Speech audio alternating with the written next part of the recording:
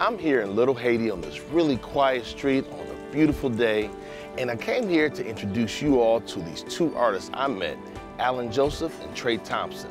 Now, Alan paints the pictures, and Trey, he expresses the works through poetry. We're gonna meet him today so you guys can see what I'm talking about.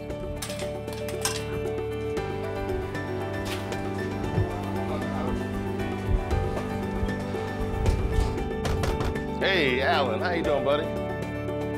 All right, hey, Trey. Hey, Jumani. I see you still working.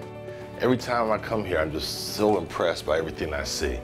Well, you paint the pieces, and then you express what the pieces, their meaning through poetry. Through poetry. Wow. The Infinity Inspiration has been our birth child. Okay.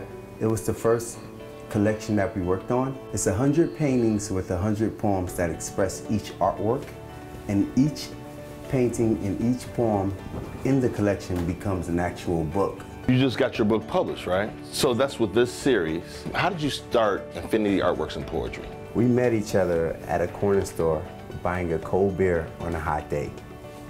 Wait a minute.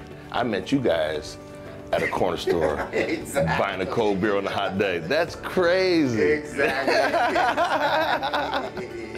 Alan's an artist in its purest form in regards to painting, sculptures. And as I was cutting his hair, he received a haircut. He was like, hey, I got a feeling that you do more than just barber and cut hair. He said, what else is it that you do? And I told him that I'm a writer. I like to collaborate with other people and bring them into what I do.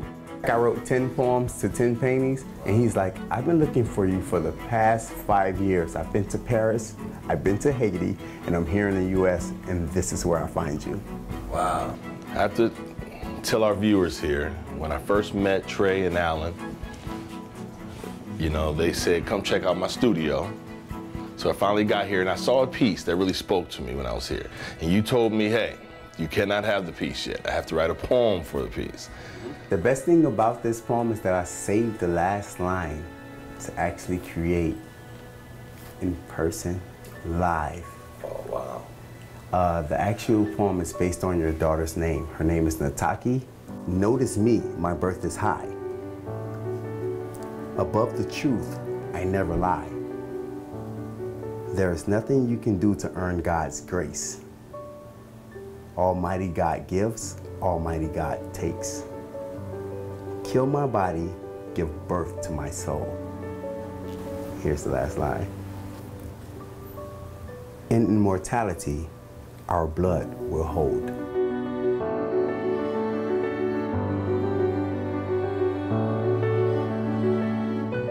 I think you don't understand why that's so dope. I had a sister, Nataki, passed away at 18 months. So we named after her. And that poem is dope. Her blood holds on. And yeah. Wow. Thank you. You're more than welcome, brother. Was not expecting this. All right. You got it. You got it. You got it. That's dope.